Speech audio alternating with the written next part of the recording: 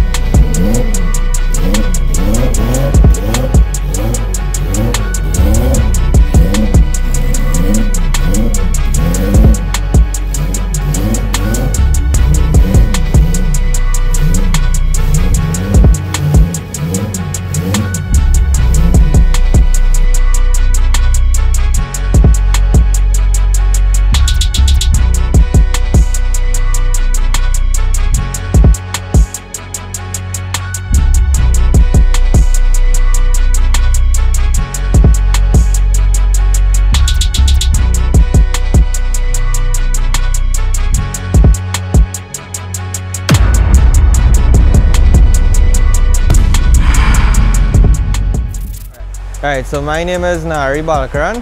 I drive the Nissan S13 RB25 powered.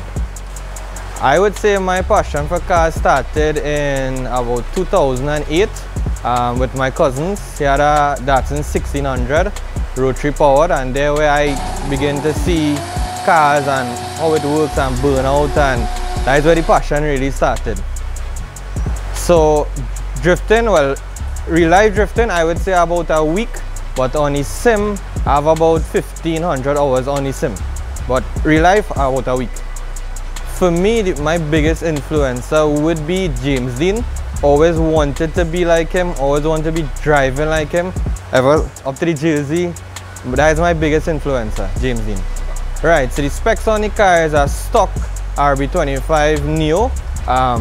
Manifold, turbo, injectors, wastegate, full suspension rear, all the adjustable arms, front Geomaster, full suspension again, big brakes, 18 by 10.5 rims, dual caliper, wide gearbox, twin disc, full works, the full drift works you need. For me, the hardest part of the build was myself being impatient. I couldn't wait. I want everything. If I could get it now, I get it now. So what I love most about this car is everything in this car that put together was done is all me. It's my style, my look, my feel. So this car is me, basically. And that's pretty much what I like about the car. Okay, what I hate most about the car. Honestly, the car again, it like me. If it don't get what it wants, it's going to give trouble. So yeah.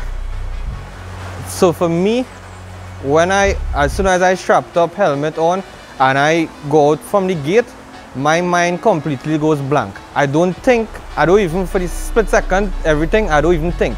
But I just want to keep getting better and better and better. So I try to focus on driving, and for me that is the best feeling, being able to drive and put on what you want to do. But so far with the car, I haven't faced any problem before track day. But up to recent, we gain some problems that we're trying to figure out as we go along. But again, it's a freshly new build car, so we bound to encounter problems. Well, we could refer back to when I get into motorsports and I see my cousin. From the time I see a car spinning and smoke, that is all I want to do. I don't want to go straight, I want to go sideways. Locally, I would like to tandem, well, with my boy Nicholas, for sure, because with him, I could write off his car and he could be like, alright, cool, we'll fix it. Internationally, Adam Selesky, a personal friend of mine. Now, I would say together we aspire, together we achieve. Honestly, we need to stop focusing about beating each other and start thinking outside the box. We need to start working together so we could go outside the box, go internationally, work as a team, and eventually we could uplift everything rather than working against each other. So basically, more sponsors on board is what you could do for your sponsors. a sponsor is not, alright, you give a man a couple of thousand, no, you give him a pair of tire and that is it. You need a long-term relationship with them. Like you need to, alright, keep pushing their name, keep pushing their brand. Like you go to events, so like let me say your sponsors do tent rentals.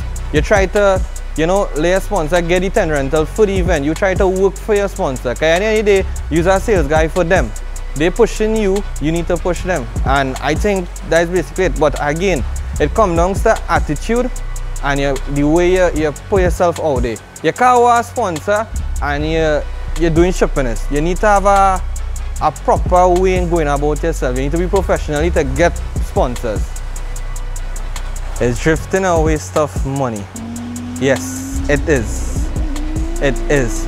Reason being, I mean, everybody is saying you must have a hobby, you must have a sport. But once you get into a drift car, you only want more and more and more and more. The money only going and going and going. But it is a waste of money. But once you, again, life's short, once you love something, I mean, I would say spend your money and enjoy yourself.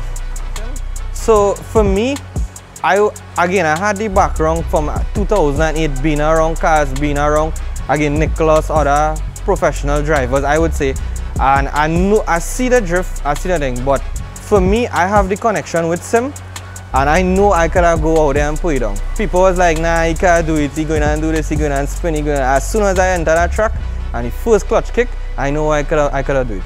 So for a newcomer, I would say, honestly speaking, if you want to get into drift, you need to do some research. You just don't go and you see a Laurel, you go and buy it and you go do some research, talk to more seasoned people into it before you make a decision. You could go and make a stupid decision and end up in a money hole. So you need to actually understand where it's drift, understand where it's taken from you, and take it step by step. Don't rush it. Don't be like me, don't rush it, take your time.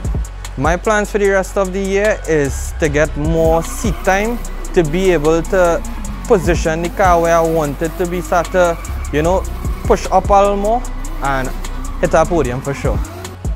Of course, that is the goal. Your car, and again, you say a car only think inside the box, you need to think outside the box. As again, come back to more seat time, more practice, we could do bigger things. Well, for the fans that I have, I would like to say a big thank you, because this is a dream. I actually live in a dream here. This is from a little boy, again from 2008, this is what I wanted. And to see people actually like and cherish the fact that I did it, it's really heartwarming and feels good to know that. Oh yeah, for sure. And it will be for the rest of my life, the moment I have is first time I went on the track. I remember people saying he going and spin, he going and thing. I was like, alright, there we go.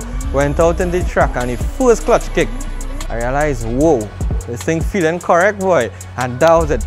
Back any side you think I could do it. Full 100. Now I ain't ready to call out yet because the eye is on me. I just neutral. Yeah, so shout out for sure is family, for sure #1 for supporting the bill. And again, my mother didn't even want the car home, and she was very skeptical, but they support me full 100. Friends, and big shout out to the sponsors. So when this car was in the build, right, I did a lot of work for the sponsors who own the car. And I went to them and was like, hey, I'm going to build a drift car for competition. And each one, Rampasad group of companies, Bagwan, Singh, Edus, Brad, Double R, Reason, Superior, Turborav, Shiva, Midnight Auto Garage, Extraordinary Designs, Bodram & Sons, Idris, Auto Clinic, Transport, Mistra, Mustafa Engineering, Kamos, my boy. Who again? Garage Fresh, for sure, biggest help, like my brother. Everything I needed from him. Unlimited Tires, SSM Marketing, Mata Imports, VS Media. It have the full work, South Savers.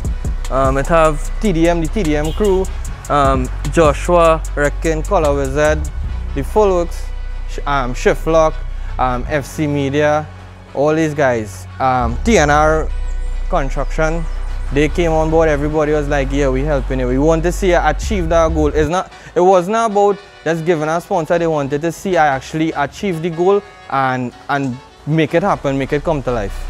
And that is pretty much how this become what it is today.